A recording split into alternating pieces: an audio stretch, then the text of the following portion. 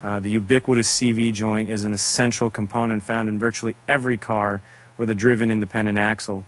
It has been a reliable workhorse of the automotive world, efficiently transmitting power from the engine to the wheels, even when the wheels are moving up and down or turning.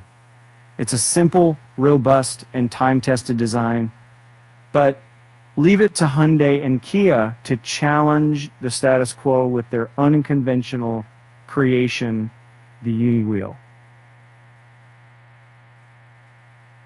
The Uni Wheel, characterized by its box-like structure, might look like something out of a science fiction movie, but it is indeed a real concept designed to replace traditional and CV joints.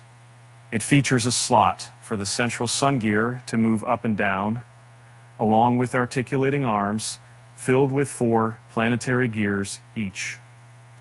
These gears work together to transfer power to a ring gear connected to the actual wheel.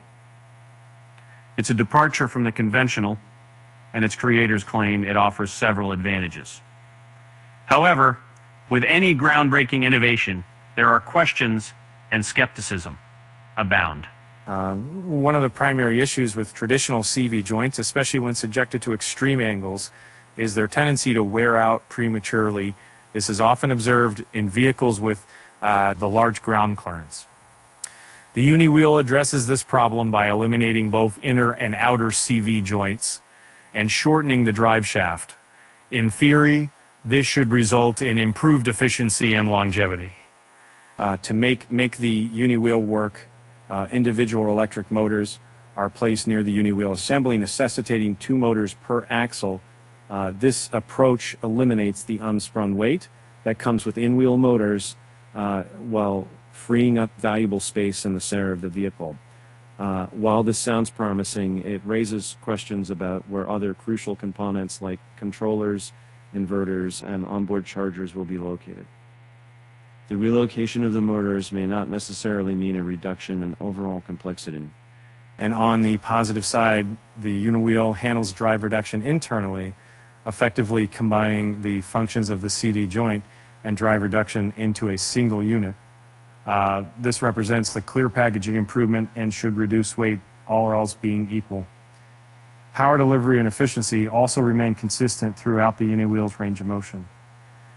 Both Hyundai and Kia highlight the Uni Wheel's scalability, making it suitable for a wide range of applications, from wheelchairs to robots to cars, including a nice law of concern from the talk of the PN management. However, there are legitimate concerns. The intricate meshing gears within the Uni Wheel introduce potential wear points and may generate friction. Noise traditionally work to minimize.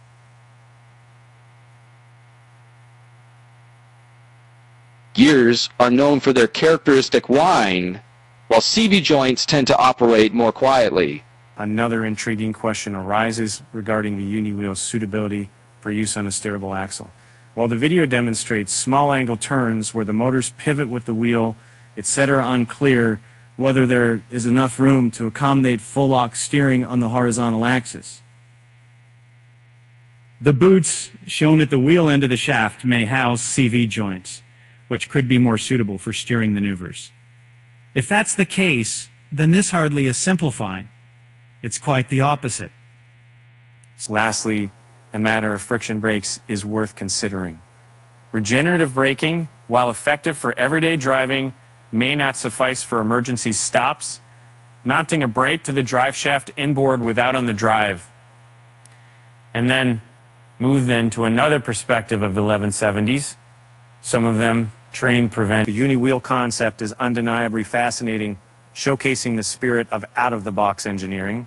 It presents a range of potential benefits, including improved efficiency, reduced wear, and increased in-frame or caliber in-body space for additional features or cargo.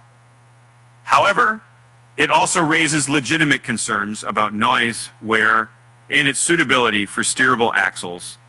As of now, it remains involved in your feed environment.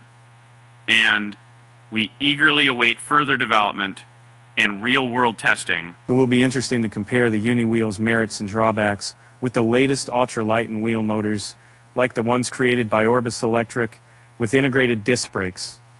In fact, those motors probably deserve their own article since the company claims to offer an EV in a box. A simple 3-hour EV conversion for any vehicle. That's a big claim worth investigating. A man